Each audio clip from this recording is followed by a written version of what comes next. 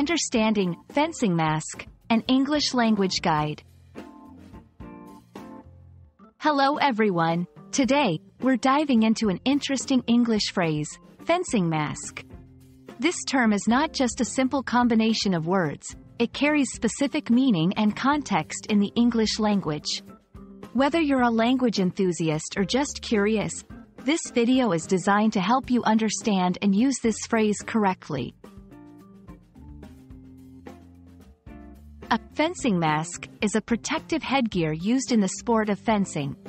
Fencing is a martial art that involves two competitors fighting with thin, sword-like weapons.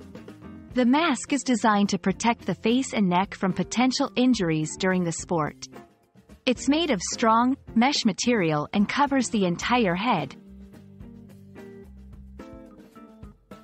Fencing dates back to the 12th century and was initially practiced as a form of military training. Over time, it evolved into a sport with its own rules and equipment, including the fencing mask. The development of the mask was crucial for making fencing a safer sport, allowing it to be practiced more widely. While fencing mask primarily refers to the sports equipment, it can also be used metaphorically.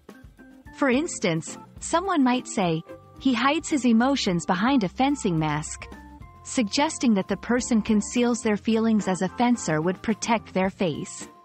This metaphorical use is less common but adds depth to the English language.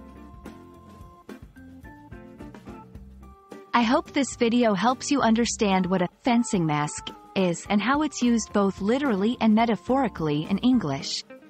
Remember, language is not just about words.